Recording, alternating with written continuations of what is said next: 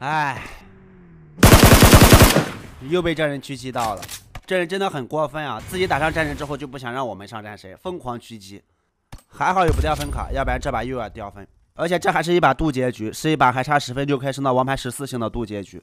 不是打不过他，主要是腾不出手。因为我们的目的主要是赶在赛季结束之前把这个号打上无敌战神，他的目的就是纯纯恶心我们，再加上他溃屏狙击，也不正面打，总想偷我们背身侧身。他在暗，我们在明，被他杀了也正常。这是第2把游戏，也不知道这把游戏有没有撞车他。要是撞车他了，非把他屎尿打出来不可。什么玩意儿？现在是新版本空岛集结，农业长城已经下架了，但是由于我们对空岛集结不太熟悉，所以说我们只敢跳分城区。分城区跳的人相对比较少，能打得过，能打出来。主城区的话很难打出来。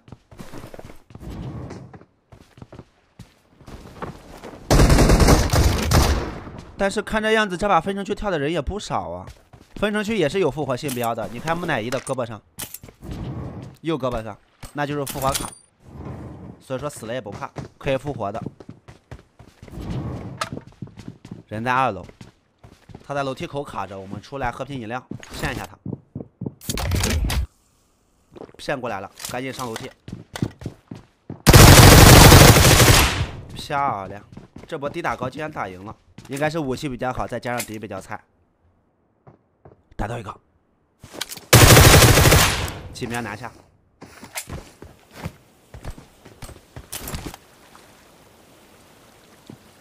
眼里有人，掐雷。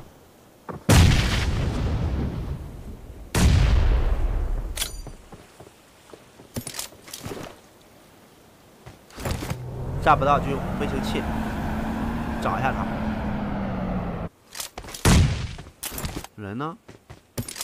哎，在脸上，拿下3杀。脚下有个，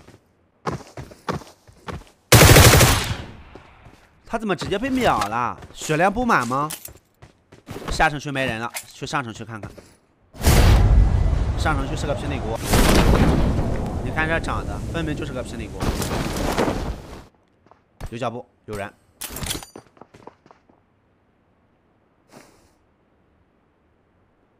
能炸到吗？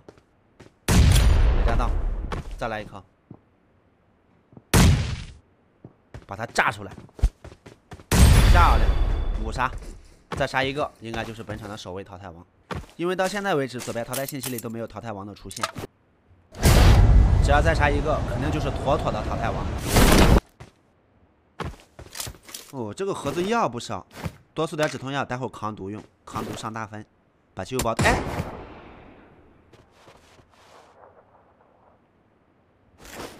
木星纳甘，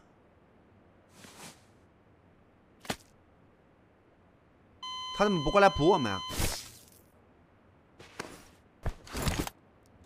打个急救包，恢复一下状态，过去揍他。还想着多搜点止痛药，待会扛毒呢。没想到这分城区竟然还有人，这人是不是跑了？打倒了我们也不过来补，跑了没？过来看一下，找一下他，没跑，小呆呆啊，还真是小呆呆。这新版本的周年合成器，你们知道怎么用吗？就是把你不要的东西往里边丢，看能不能合出有用的东西。60发5.56的子弹合出了一个飞行器，还有一把 M4。虽然这2个东西都挺有用的，但是我们都有了。PKM M24没用 ，M417没用，撬棍更没用。有没有什么必得3级头的合成办法呀？现在我们在这扛会毒，让场的人数掉一掉。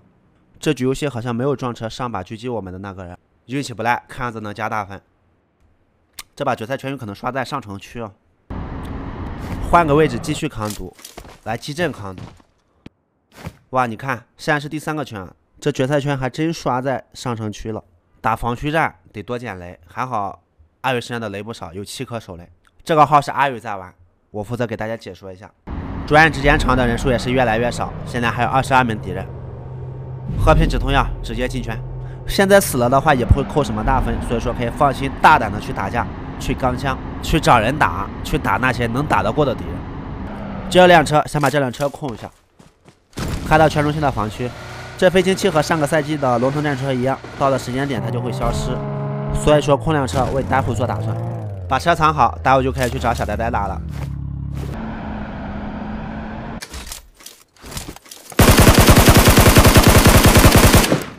这飞行器看着挺帅，但是不太好用。他跑不了的，还在打急救包。这个情况想打急救包得找个墙角打，边打边拉扯才可以。哇，他真的好飞！三头三甲 AUG AWM 战术弹夹，还有军用武器全都有。抢完包之后就在这里待着就行。等圈刷，等敌人往我们的脸上贴。现在圈很小了，不用去找人打，没有必要。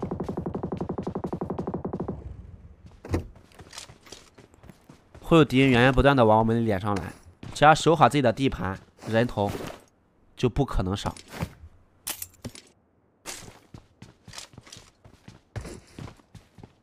哎！哇！都说了没事别乱跑，在自己的房间里待着。这阿宇杀的哪是小呆呆呀，这杀的是我呀！我要被他吓死了，我心脏病都要犯了。这单排是真的吓人，你们觉得呢？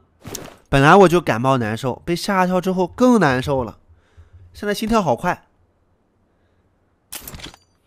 看到个人，切枪打死。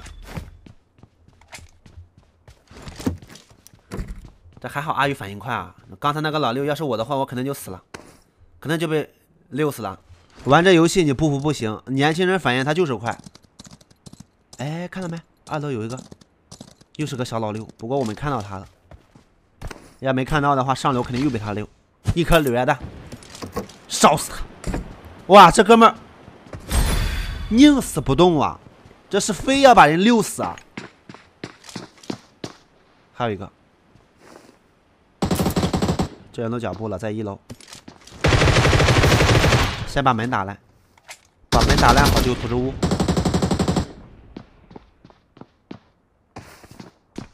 他的不是顺爆啊，其实可以不用躲的。漂亮！现在场还有5名敌人，把土制屋都捡上啊！没有人狙击就是爽，8把加大分。阿宇打的这个号掉的所有大分好像都是那个人狙击的，真的烦死了。还有4名敌人，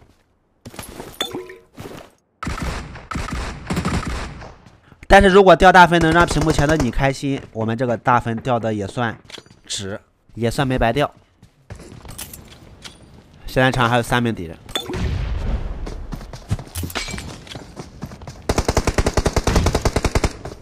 哦，他被打了。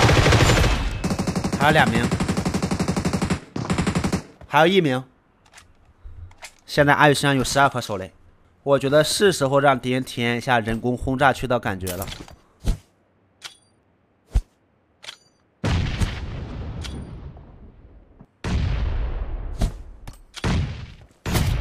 哎呀，手雷还没丢完呢，怎么可死了？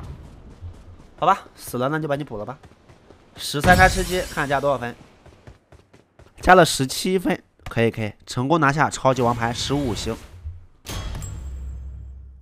经过阿宇的不懈努力，最终这个号也是成功打上无敌战神。新赛季是26号开始，还有几天时间。这几天时间我们也没啥事，所以说我决定带着我老婆去西安玩几天。刚好阿宇的家也在西安，拉着他回家一趟。子欲养而亲不待，拉着他回家总是好的。